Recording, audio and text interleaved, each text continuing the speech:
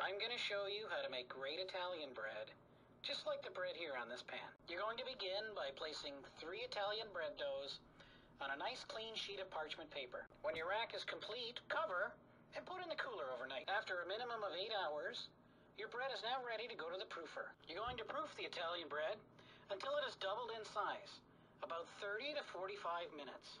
Put the rack of Italian bread aside in a designated rest area and let it dry for about 45 minutes. Using a sharp knife, we're now ready to score the dough. We're going to cut once across the width from end to end, no more than ½ inch deep. Immediately after you've scored the dough, grab a handful of semolina and immediately pour it down the center of each of the cuts you've just made in the bread. So to bake great Italian bread, you're going to have a nice hot oven, 395 degrees Fahrenheit. We're going to do 2 bakes. We're going to do the first bake, 15 minutes and 20 seconds of steam, and then we're immediately going to do a second bake, 15 minutes with 20 seconds of steam. Again, we're going to do the steam 20 seconds at the beginning of each bake with the damper closed. We're going to open that damper up at the last 5 minutes of the second bake. To clarify, this bread was not baked in a lab. This was baked in a Zehrs store using dough that we found in their freezer.